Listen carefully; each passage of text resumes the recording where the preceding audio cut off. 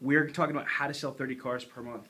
I just wanted to basically pan the audience. I'm going to give you guys one last shot. This is the third time here. How would you sell 20 to 30 cars?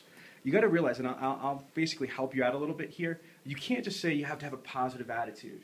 Because I'm going to give you an example. Danny, if I told you that I have $1 million in that suitcase right there, and it's yours, if you could get from Amarillo to my office in New Jersey, are you in? I would do my best. Do your best. It's $1 million cash. You can do more than your best. Okay, so, but here's the catch though, Danny. You have to just use a map that I'm going to give you. He still might be in, but here's the crazy part about it. What if the map is of Chicago? How can he use the map of Chicago to get from Amarillo to Philadelphia? Forget about if he even knows the directions. That's how you get $1 million. Those are the rules. You can only use the map of Chicago to get from this office in Amarillo, Texas to Philadelphia to pick up that $1 million. It's not going to happen. Does that make sense? It's not going to happen because it's the wrong map. It doesn't matter how nice that Danny is. It doesn't matter how positive he thinks about it. It doesn't matter how hard he works. Do you see that example? It does not matter. He has to have the right map to be able to get there. Now, help me out here. Make sure that it's... There we go. So what you want to be able to do is understand you have to have a map on how to get from however many units you're selling right now to 20 or 30 cars. How many people have heard Danny or somebody else say that this is like your own business? Louder because they can't hear you on the camera. Yes. Okay. So how many people believe that being an automotive sales professional is like owning your own business? Absolutely. Really? Okay. Then how do you run your own business? I'm an entrepreneur. I can tell you how I run my business. How do you run your own business? Show up to work, get a cup of coffee, wait around for something to happen. That's my point. Okay, that is my point that I want to get to. We're going to now. Can you turn this over here so we can see this? Okay. So now, what I want to be able to do is I'm going to put this on here. There it is.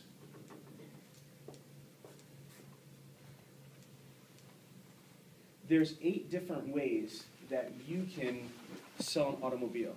There's 8 different ways that you can sell an automobile.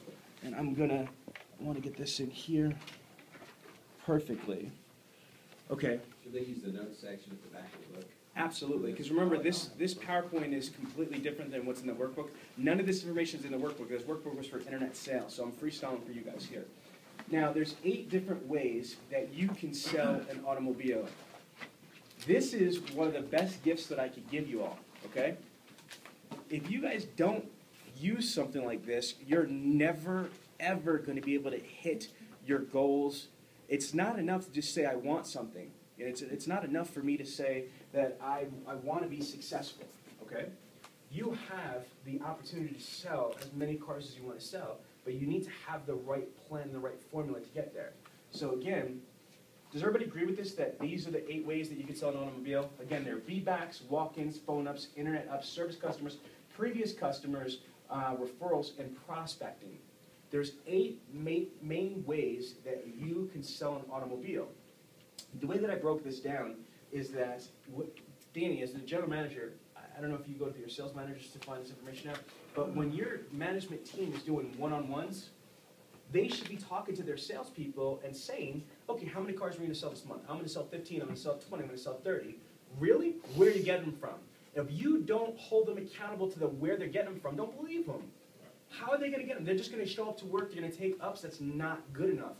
That's not how it's going to be. I told you, folks, I'm on track to hit $100 million. My goal is to break $100 million in 3 years. Am I supposed to just assume that somebody's going to give me $100 million? Hell no.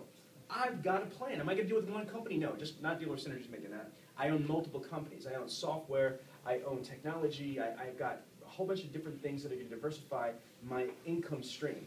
Danny, as a GM, have you heard that? You're a business owner. Have you heard about diversifying your income stream before? Well, that's what you need to do. You need to diversify your income stream. You need to diversify where you're going to be able to sell an automobile from. Correct? Does that make sense? Like stocks. Absolutely. You want to maximize your opportunity to minimize your risk.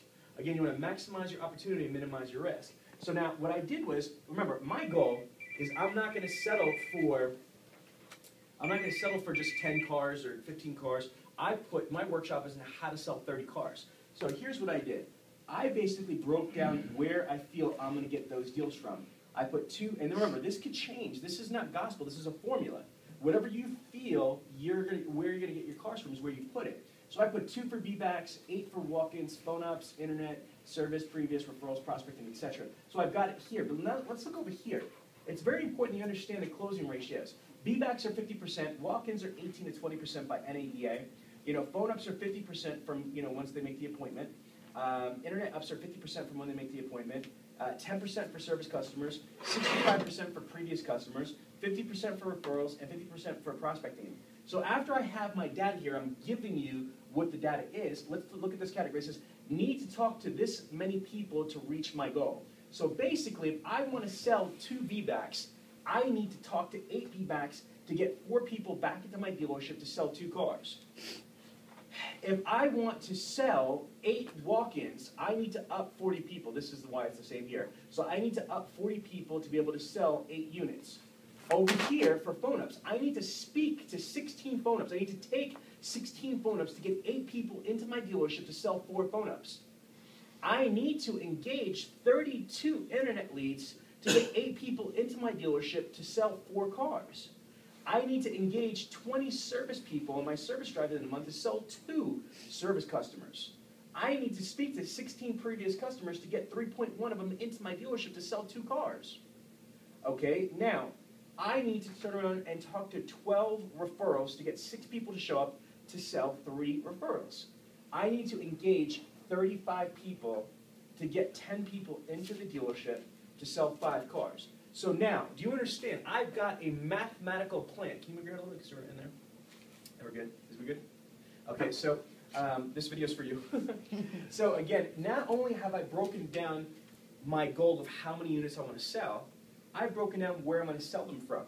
Now, how am I going to get to sell those? I've broken down how many I need to have in front of me to do my road to the sale. Now, I also broke down how many I need to talk to, but it gets even better. Look at this. So from here, I broke it down per month, per week, per day. To sell 30 cars, I need to sell 7 per week, or 1.4 per day. Or I need to speak to I need to have in front of me at my dealership 99.1 per month, 23 per week, 4.6 per day. Or I need to talk to on the phone or whatever, 179 per month, 41.6 a week, 8.3 a day. Now, question for you. If I had this plan, do I have a way better shot of selling 30 cars next month or not? Yes or no? Loud. Yes. No, the answer is hell yes. Hell yes. Okay, because I have a methodical plan. It's not about hope. I'm going to try real hard.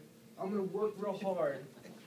Really? Hope is for the homeless, no disrespect. You know what I mean? But you can't hope for something. You've got to put a clinical plan of action together and execute that plan without exception, without fail, every single day. Again, Danny, here's what I would say to you, is that if Greg says to you, how many cars do you want to sell next month? How many cars do you want to sell? Let's just pretend this was April 30th or whatever. Like, if for May, for the month of May, how many units do you want to sell in May? 70. You want to sell 70 cars. Guess what? I would turn around, if I, as a GM, I would do this exact thing for you. I would turn around and put, where am I getting my 70 cars from? This will, I promise you, this will change your whole general manager thing. I promise you. You'll be able to put this thing here, and you'll be like, oh my gosh, I cannot believe this. Because what this does, this SWOTs you. Not LL Cool J SWOT, it's SWOT, it's SWOT, strengths, weaknesses, opportunities, and threat assessment. This is going to be able to help you understand what are your strengths, weaknesses, opportunities, and threats, threats meaning challenges. Because if you do this, you'll be like, wow, I'm missing the boat right here, right here, right here, right here. Now, if you find out that basically when you're doing this on a dealership level at an individual one-on-one basis, that you guys are sucking wind in prospecting or with service customers, guess what? Now your meetings, now your trainings, now your focus is all on your deficiencies. See, this would really, this training system is not just for the salespeople, it's for management as well. Because this helps you get a clear, concise understanding of what your strengths, weaknesses, opportunities, and threats are of the dealership. Here's the other thing. I guarantee you, Greg's vision, your vision is different from your individual salespeople's vision. It shouldn't be. It should be the same page of the same book. You should all, the dealer principal, general manager, and sales team should all be projecting, forecasting, and goal planning off of the same methodology. If not, you're not going to be in sync. Does that make sense to everybody? Oh, yes. I like it. I love it. I want more of it. All right, so now, any questions about this grid? Okay, so now what I'm going to do is I'm going to push this up here so that they can see this.